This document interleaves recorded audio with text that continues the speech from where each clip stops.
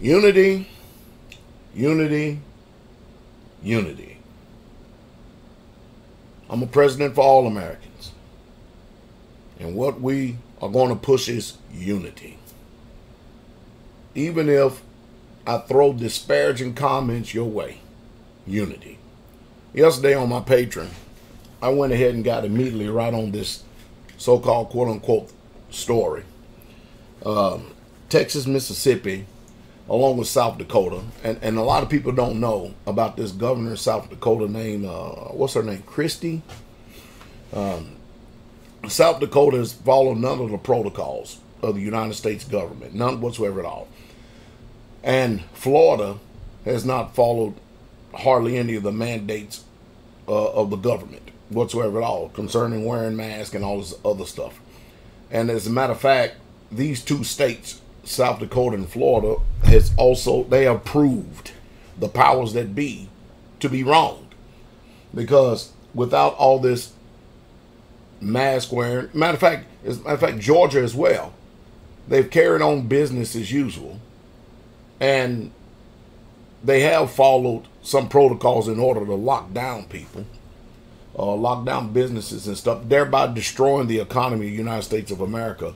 As a matter of fact, let me see, the virus has done become more important than people living in fear. You know, I'm a man that I can make my own choices and decisions. I have enough sense. I don't need the government in my life intruding on me, treading on me, telling me what I can and cannot do. If that was the case, that ain't America. See, what we have been experiencing for the last year is communism and socialism. And anytime you have something new that somebody's dealing with, the first thing that people do is go to the so-called alleged quote-unquote experts. Now, what's been happening is that the so-called quote-unquote experts have been proven wrong again and again and again and again. And so the governor down in Texas, he ain't having it no more. Effective next Wednesday, business as usual. The whole entire state is open up. Get back to your lives, get back to work, let's get busy. Also, in Tennessee, my home state, I think it's starting this weekend. Business as usual. There's not going to be any forced mandates of you wearing masks, all this other stuff. You know, you are an American. You get a choice and the right to pick and choose what you want to do. I mean, like I said before, have you ever typed in to see how many people die of cigarette smoking every year? Whatever's going on with this pandemic, it pales in comparison to how many people are dying at the hands of cigarettes. Legalized cigarettes every single year. And I'm talking about some horrific deaths here too. But yesterday, no, day before yesterday, no, it was actually yesterday, President Joe Biden came on. He came on and the first thing he did was blast Governor Abbott down there in Texas. Because you got Texas, Mississippi, matter of fact, pretty much of the South. And let me tell you what's going on. What we have now is we have the blue states that want to follow every directive and every mandate of whatever the federal government puts out. But then we have the red states.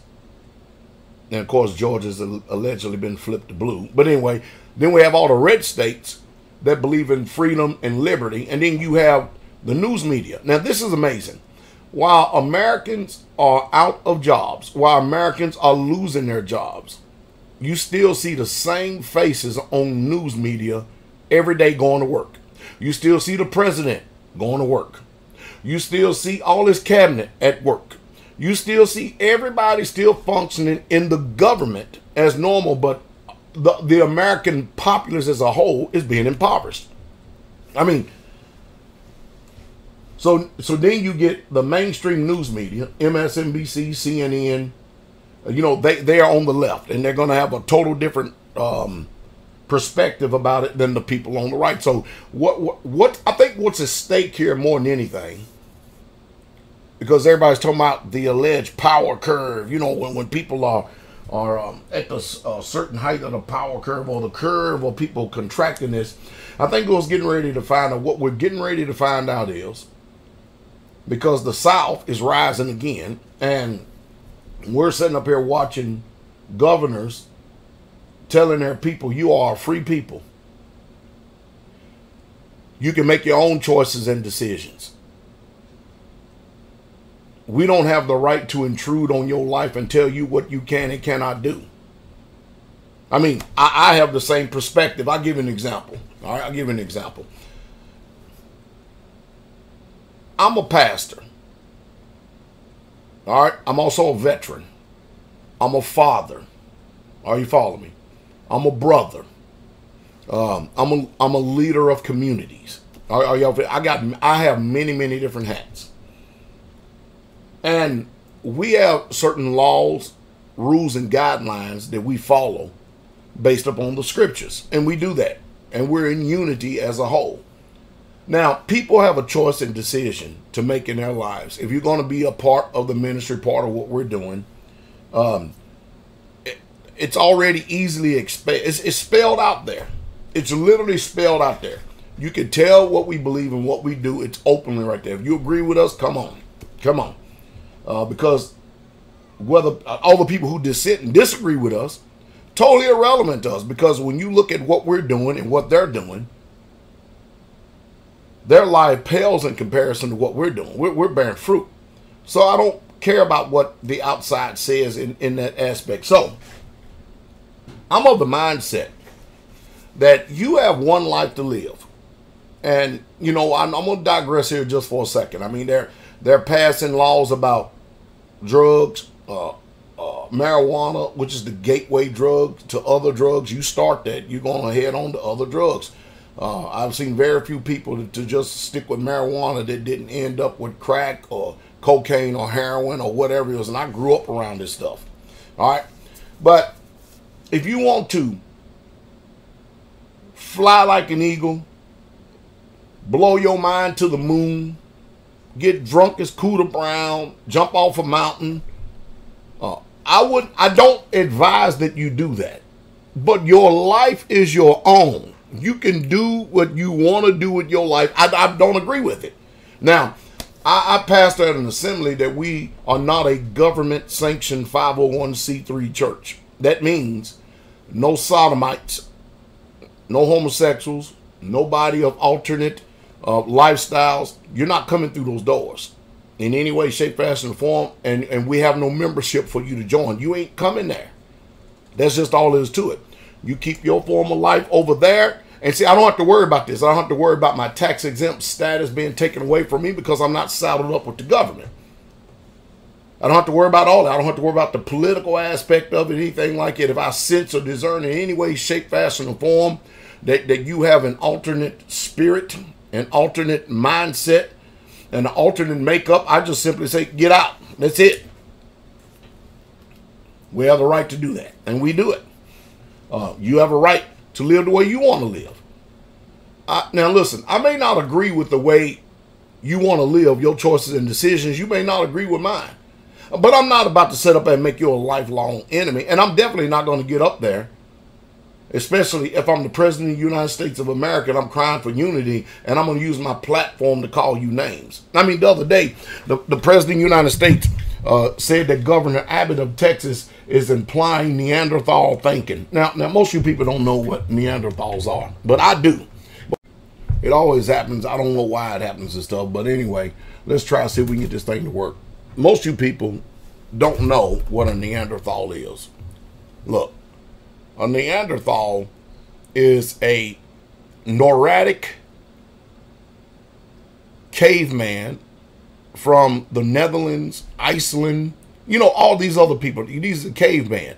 And what Joe Biden is basically calling Greg Abbott, I think is the name of the governor of Texas, he's basically saying that this is what you are over 2,000 years ago, Iceman, caveman heritage and stuff. So, but hey, we're building this on unity, bipartisanship. But he's the governor of that state. He can pick and choose to govern the way that he wants. And if he chooses for the people to be free and not under tyranny or tyrannical rule, that's his choice. But look right here. Joe Biden says we shouldn't be applying Nordic, Iceman, caveman, heritage, Neanderthal. In other words, he's taking a pop shot at all you white governors out there. That's what he's doing. He's taking a serious shot at y'all. And you should resent it. You should. You should resent being called names by your president. That sure is some type of way to be able to bring unity in this country, though, isn't it? So what we're getting ready to do, we're getting ready to find out who's right, who's wrong. Who's right, who's wrong. We're getting ready to find out on an unprecedented scale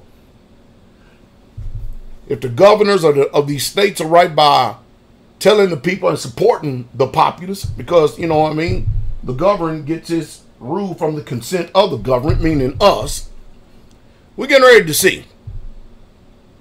Because according to history right here, the Neanderthals are an extinct species of hominins that were the closest relatives to modern human beings. They lived throughout Europe and parts of Asia from about 400,000 until 40,000 years ago. Of course, you believe that? No, I don't believe that nonsense. But anyway, but basically, he's calling y'all a bunch of cavemen, a bunch of nonsensical buffoons of a caveman. Y'all should resent that. But that's your unity president. That's your unity president who refuses to get up and get grilled by the press and have a press conference. Who, I'll be surprised he ever even has a State of the Union, because I'm telling you, they have to be careful how they handle this guy, because you don't never know what this cat getting ready to say. He already done called black people, melanated folks in this country, already illiterate. You don't know how to get on the computer. You don't know how to get to Walgreens. And then he used the N-word the other day in the press conference. Just dropping it off the edge of his lip. That's the good old boy stuff. And it's a surprise to a lot of people, but I'm amazed how some of these melanated media people just ignore this stuff. So, see, they're part of the problem as well. They have a false balance about them. But anyway, nevertheless, if and but maybe, or whatever you want to call it, the bottom line is this, is that Joe Biden basically saying if you follow Texas Governor Abbott, you're a Neanderthal. But anyway, like I said, everybody in government, everybody in news media go to their job, get their paychecks every single day. You got people sitting at home waiting on a stimulus check, waiting for free money to come from actually you, the taxpayer, not the government. And Biden has already done amped up business as usual with the powers that be, because he already done allowed 3 or 4 missile attacks over there in Iraq and Syria. I mean, things are vamping up over there on that front right there.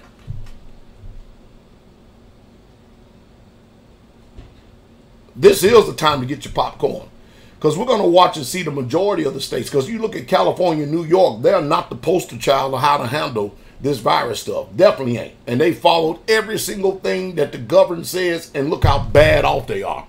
Both governors are under fire for losing their jobs and stuff. And one of them is just simply, just like it seems to be in a president, just simply can't keep their hands off women, just simply can't stop talking disparagingly toward them. Even it makes no difference if they married or not. They don't care. They just simply can't stop doing it. And yet and still, people are still licking the boots of these people. I wonder who the real true Neanderthals are.